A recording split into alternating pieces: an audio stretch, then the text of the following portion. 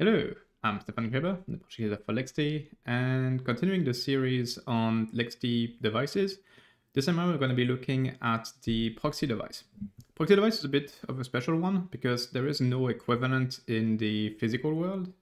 It's a purely logical device that LXD supports, which helps with effectively doing some amount of network magic. It's not really named after anything network related because it can do things outside of what most people associate with network. Like you can technically use it with things like Unix sockets, which don't require any kind of network IP address, for example. Now, what exactly can that device do? Well, as the name implies, it proxies stuff around. And it can do it in either direction. So it can take an address of some kind on the host system and forward that traffic into something running inside of the instance. Or it can do it the other way around, listening in for traffic inside of the instance and then forwarding any traffic arriving on that onto something external to the system. There are some complications kind of on the way it works, depending on the instance types. All features are supported on containers, but a lot of the more advanced features just don't work with virtual machines because we can't, unlike with containers, we can't easily run a process both inside and outside of the instance and relay traffic. So for virtual machines, effectively the only mode that's supported is what we've got defined here as NAT mode, which is the simplest type of proxying really, which is what you would normally use as a normal NAT rule. And that's in fact exactly what LXD does, is it just generates the rule that's needed inside of the host firewall, and it will then forward traffic. This kind of proxy device can only work if the host that the instance is running on is its gateway. If you're using any kind of networking, but that's not true, whether it's a physical network, SRUV, MAC VLAN, an external bridge, or any of that kind of stuff, it won't work. But for the cases where, for those cases where the host is the gateway, which is the default for something like LXDVR0, then it's going to work just fine. Now, on the container side of things, there's definitely quite a few things it can do. And that's why it gets really interesting and why it's not just a simple natural type thing. It can do your basic TCP to TCP, UDP to UDP type proxying. So that could be handled by a NAT rule. But it can also proxy traffic between Unix sockets. That's used in some of the examples and other videos we have on running things like Steam or the GUI applications inside of the containers. Because we then use a proxy device or a set of proxy device to carry the graphical GUI traffic from the container onto the host system. And same thing for things like the sound socket. So like all of the microphone and speaker output. That's pretty nice on its own, but where it gets really funny is that it can actually do it across protocol too. So you can totally have a TCP listener on the host system that then forwards to Unix socket inside of the container. Or do the opposite and listen on Unix socket and then forward to TCP. You can even transfer traffic between TCP and UDP if you want to. Not that that's usually a good idea given the UDP not having the same kind of guarantees as TCP as far as, not losing traffic, but it is possible. And you can even do UDP to Unix socket or the reverse. The proxy device supports doing all of that because it's effectively a process that runs in both the host and the container and can then relay traffic between the two. As far as configuration, it comes with a couple of very key keys. One is listen, which is what should it listen to, listen on, so that could be TCP, some IP address with some port, and then connect, which is where it should send the traffic to when it gets a connection on its listen side. And by default, it's gonna listen on the host side and forward into the container. But you can change that with the bind key to reverse that, where you effectively tell it, no, actually I want the listen socket to be inside of the instance and then connect through the host. So yeah, you can do some pretty interesting stuff there. The other thing it supports is proxy protocol, which was an extension created by HAProxy back in the days. I believe this date's more standard. Effectively, that means that event LXD is the one receiving the TCP connection, and then it connects itself to your target service. And that effectively completely loses any information you have about the connecting IP address. The proxy protocol sends an extra header to the target service, which can inform it about what the actual IP address is of the client that's connecting. Not all services support that, but the usual ones do. Like you can use proxy, Nginx, Apache, a whole bunch of different software will support the proxy protocol header and will work just fine. As mentioned, there's the NAT key that's used for only the most simple type of proxies, where it can be set to true, and that's the requirement for virtual machines. Then you've got the keys that are related to using Unix sockets, because using Unix sockets, you're dealing with files, so you're dealing with file permissions. So that's why you've got UID, GID, and mode being there. And then you have to also consider what happens if you're connecting to a Unix socket, whether it's on the host or whether it's in the container. And that's why we've got the security UID and security GID config keys, which instructs the proxy to connect as a specific user. That's to avoid effectively connecting as root when we don't need to, which could cause some issues as far as like permission checks and that kind of stuff on specific services. Because Unix sockets are a bit special in that they actually know the UID and GID of the connection that they're receiving. And so not having that lineup of the right user in some cases can cause issues. That's pretty much it for the config keys on the proxy devices. So now we can go and take a look at how that actually works. And for that, I've got, kind of as usual, a container and a VM here. Nothing too special. I'm going to be starting with the more usual stuff. So just the basic NAT type proxying.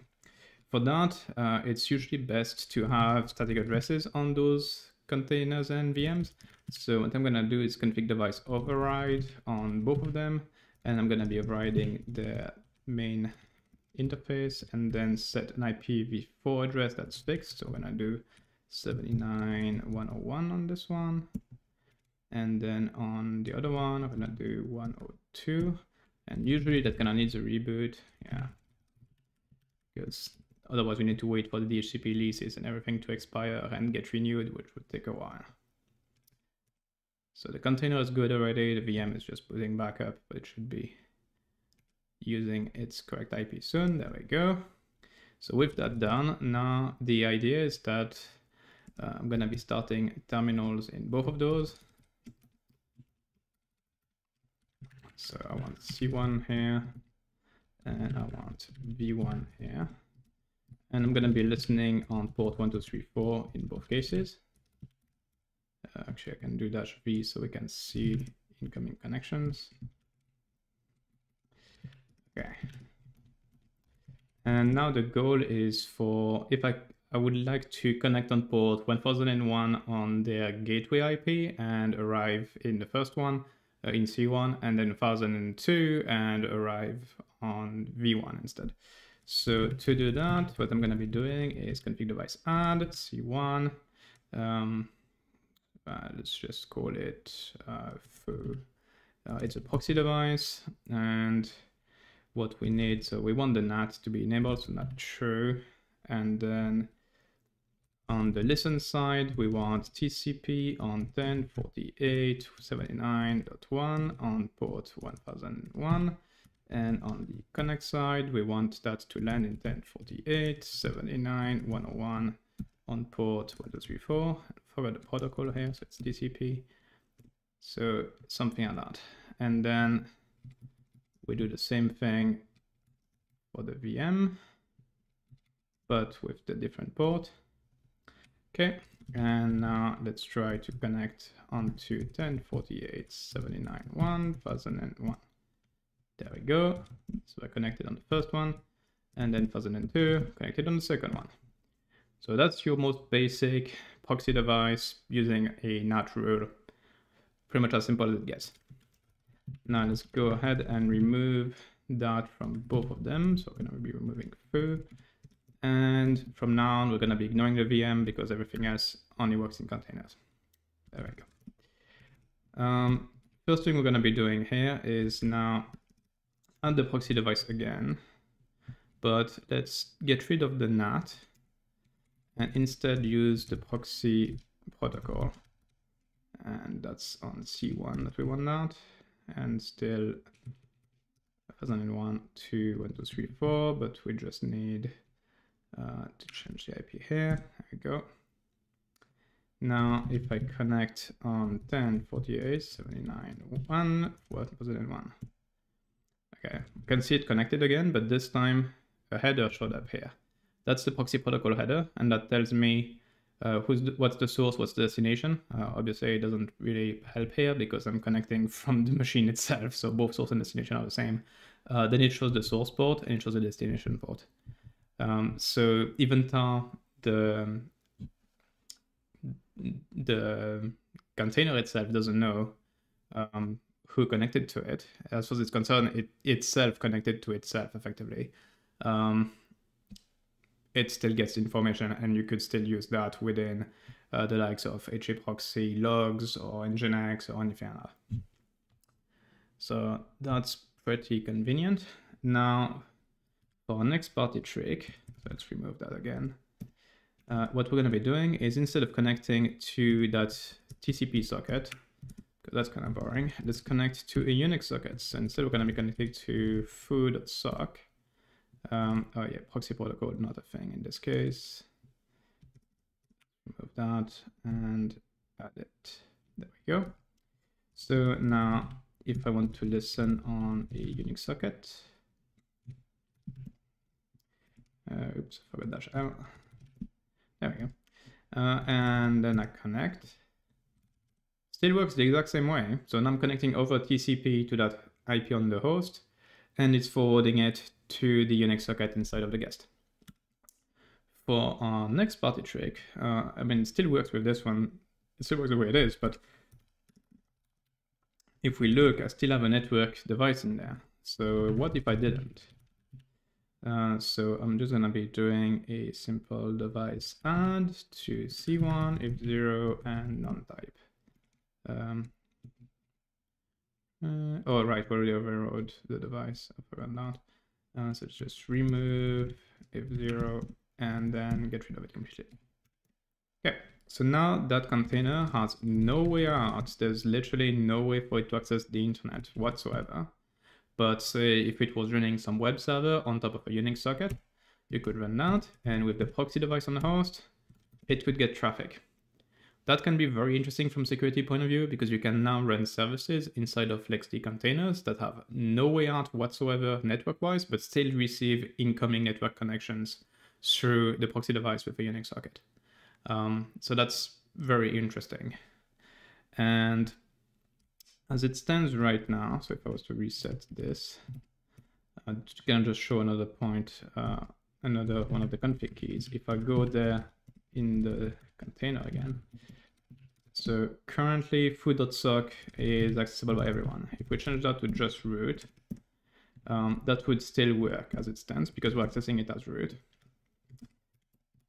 If I reset that there and we go and edit the config for the container, go see our proxy device, and let's change security UID 1000, security GID 1000. So now the proxy device is being instructed to connect as that particular user, and we see it fails because it's not allowed to access that socket. So just to show that we can control as what user is going to be used to establish those connections. And if we remove that and go back to connecting as root, things work again. Now, one thing you can do, kind of just for kicks, is also do the reverse. So let's say you had some web server you need to access, let's say Google. You could take the IP address of Google, and now let's add a new proxy device. And this one we're going to do the reverse. We're going to do bind equals instance instead of the default of bind host. In the instance, we're going to be listening on tmp google.sock. And on the host side, we're going to be connecting to Google on, let's do HTTP, oops, and different device name. Sorry, so it's going to be bar. There we go. So now instead of the instance, we should have a new socket called google.sock. And if we access google.sock, that's gonna fail, but whatever. If we throw a HTTP looking request, or in this case something that's kind of bogus, we get a request directly from Google, a response from Google. If I do get, I actually end up getting the full HTML page of the Google front page. So that's another way. You can technically have a completely isolated container that has no network out, but just has a few sockets to the services you need, whether it's your database or it's some other REST API it needs to interact with. You can pass those things through with a proxy device. You can control exactly the permissions on those sockets and then run your service in there. There's no network whatsoever, and it can still interact with the outside world. And you can do that with any protocol you want. In this case, I just did everything with a mix of TCP and Unix, but you can totally do that with UDP if you need to, and you can forward whichever way you want. And it's a very, very flexible tool. Maybe one of the main restrictions to keep in mind is that this is all being proxied through a process running on the system. So every one of those proxy devices has a process running. We can see here called Vogue proxy, and we've got one here for that's proxying the incoming traffic to TMP through.sock, and the other one that's forwarding Google to Google. And that's fine, but if you're dealing with a lot of connections, very high throughput, that's gonna burn a bunch of CPU effectively. That's why we support the NAT mode, because if you can use the NAT mode and your system happens to be your gateway, that's gonna be massively faster. It's not gonna have that kind of overhead, but also doesn't have the flexibility. So it's really something to keep in mind, and just find what works best for you. But could be a great tool for security. It also allows for a lot of things that are otherwise pretty problematic. As mentioned, that's what we use to run GUI applications, because we need to access a lot of Unix sockets to interact with either the X or Wayland server, as well as accessing things like Pipewire and Pulse Audio. And that's it for the proxy device. It's not the most used device. There's actually a bunch of the users that we have on it tend to do some really interesting stuff for sure. But the bulk of users are still using manual NAT rules and firewalls instead of relying on that. So hopefully that inspires you to potentially do some pretty crazy setups, or at least to look more into what it can do for you. If you've got any questions about using proxy devices, you can leave them down below, or you can go on our community forum and ask there. And I'll see you in the next video. Bye.